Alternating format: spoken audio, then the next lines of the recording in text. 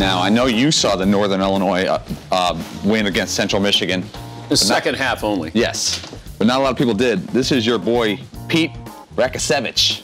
Wait for it, wait for it. Oh boy, oh boy.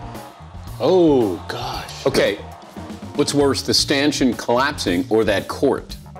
I thought it was a spotlight. Like we're going to spotlight the dunk and the basket falling down? Yeah. And then I realized, okay, is that an unfair advantage?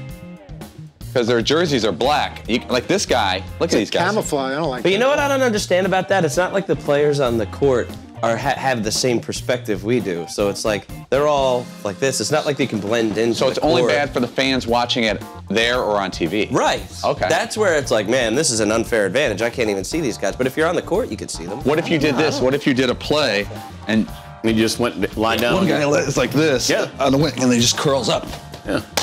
Remember when they did that? The Jets, I think, did that. Didn't they have a player Yes. who was That was a lying down in the disaster. end zone? Oh my God.